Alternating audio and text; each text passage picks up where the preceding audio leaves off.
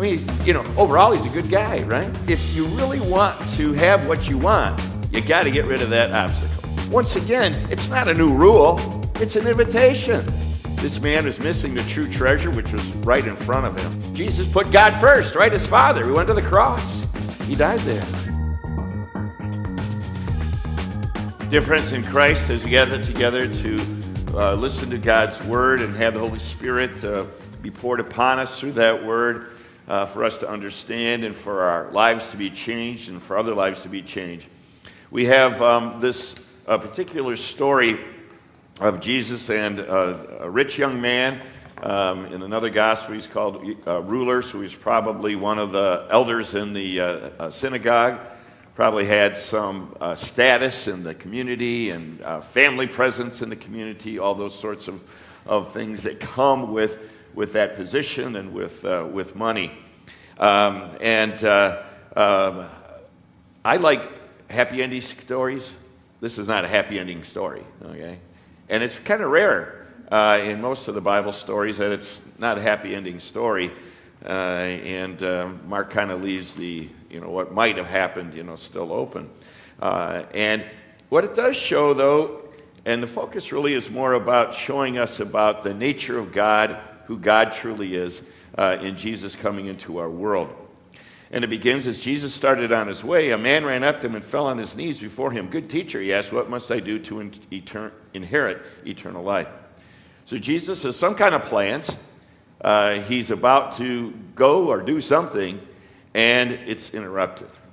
Now, the first thing we know about the nature of God is he listens, his patience. He lets his agenda be interrupted for what's most important, which in this whole story is that Jesus and that man. Okay, that's the focus. Disciples hanging around, crowds are around, who knows, they're getting fidgety because why aren't we moving on? Other people are listening in, and a good teacher, he asks, what must I do to inherit eternal life? Well, Jesus does a great way of never giving a direct answer to anything. His goal is always to help people think and help us to think. Okay, Christianity is so much more about our reflection, thinking, using what God has given to us, and then to even learn together, grow together, and share that with each other. And he says, why do you call me good? Jesus answered, no one is good except God alone. And he only recognized him as a rabbi. Okay, so I mean, he wasn't thinking, oh, this is the Son of God. Probably had heard about his miracles, but from his position, Jesus is this one that has these great teachings. Okay, and he's unsettled though, right? We find out a little later he's got plenty of money, more than he can, use or need, and but he's not sure. Am I in? Am I in? Well, that's a question for people that are wondering, caring, and searching out God. Am I really in the sense? What do he uses the word inherit? Am I in the will? And eternal life. Now, eternal life, for the Jewish context, was the age to come. It really was a place on earth, which is really what the New Testament teaches, a restoration of new heaven, new earth coming together. Don't think heaven in the sense of, how we've kind of pictured it over the years. But it is this time to come when all things are right and in order. He didn't want to miss out on that. I mean, overall, he's a good guy, right? He doesn't want to miss out on that. He's responsible. He's even striving to do the good things that God wants him to do. And then what Jesus really said, when you call me good, only God is good, he's saying, well, by the way, you're not that good, right? Meaning you really do need something here. And then he says, the commandments, you shall not murder, commit adultery, steal, give false testimony, defraud, honor your father and mother. And so he's speaking to what the man felt he could control, had controlled, did control. He's like anyone that I've met on occasion that says, well, I keep the commandments, I don't sin, I never murdered anyone, so I didn't kill. And he's teacher, he declares, all these I have kept since I was a boy. A little pride going in there. And Jesus specifically took those commandments out of the 10 to say, okay, yeah, that arena we can do pretty well in overall. Not perfectly, but we can do pretty well, and we can strive for that. But he's also thinking, what to do? What helps this happen for me? And this is where the focus really is on Jesus and that man in front of him. It shows his patience. It shows his persistence. He's listening to him, and then it says Jesus looked at him and loved him. Now, how powerful is that? Jesus looked at him and loved him. Well, when we come in the presence of Jesus, he looks at us and he loves us. And he listens to us. And we have that access of faith through prayer. He knows what's on our hearts. He knows the things that are going on inside all of us. He looks at us and loves us. But he's also honest about us. He also knows what's getting in the way of a relationship with God, or getting in the way of a relationship with other people, or taking care of neighbor. As he says, one thing you lack, he said, go sell everything you have and give it to the poor, and you will have treasure in heaven. Now, what I really want us to understand is he's not giving a new commandment. Go sell everything. Okay? What he's really giving him is good advice. This is not a new command for Christians, even though there's times when we should sell our resources, if you will, and give them to the common good and the work of the church. But he says, when you ask, go sell everything you have and give to the poor, and you'll have treasure in heaven. There's an obstacle in your life. I'm pointing it out to you. If you want to inherit eternal life, and by the way, inherit isn't what you earn, it's what you're given, right? Okay? So it goes to, if you really want to have what you want, you got to get rid of that obstacle. Throw out your idol. Throw out your covetousness and your greed. Throw that out. Okay? One thing you lack, and you show it by giving away. Give it to the poor, and you will have treasure where? In heaven. Once again, in that age to come. And then it gets to where that real true treasure is. Then come, follow me. Once again, it's not a new rule. It's an invitation. If you really want what you desire, this is how you're going to get it. Let's go to the first commandment. You shall have no other gods before me. You got to get rid of some stuff in our lives.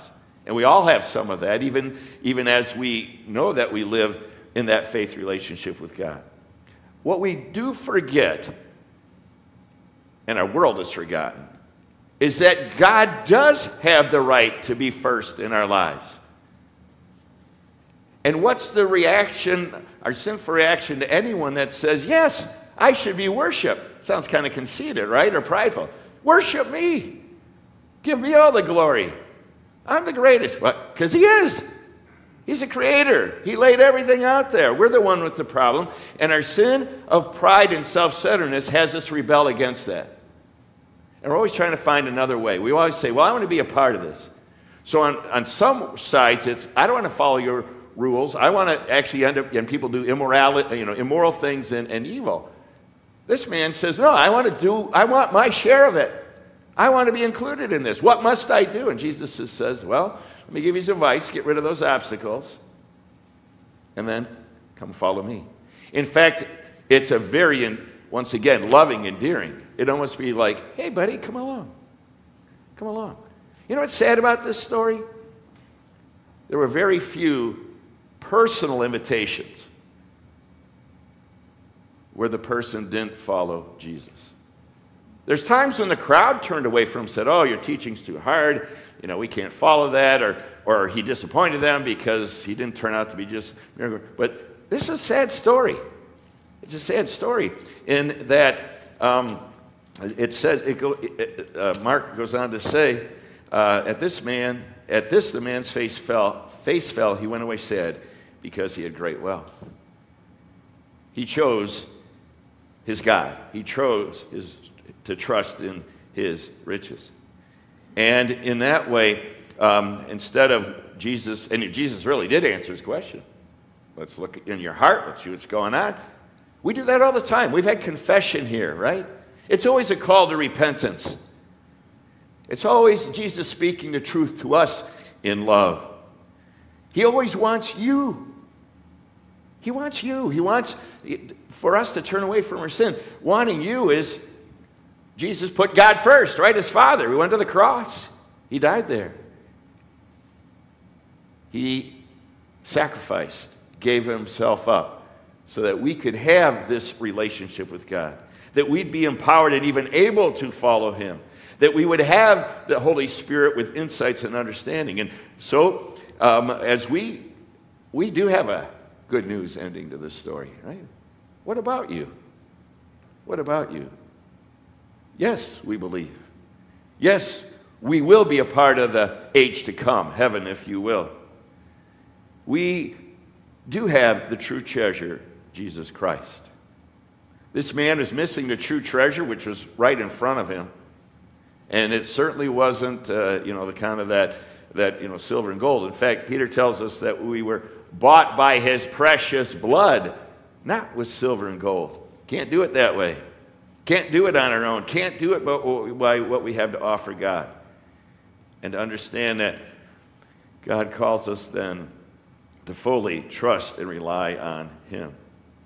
He showed his lack of faith or understanding by holding on to his riches.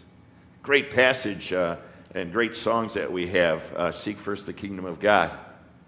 Seek first the kingdom of God. And all this will be added to you. God provides. God does provide. He is truly our God. And he does forgive. And oh, we need that so much. We seek first him and his will and his kingdom, and he provides for the work of the church, for caring for individuals and families, caring for our communities, our nation, and even the nations of the world, and to believe that.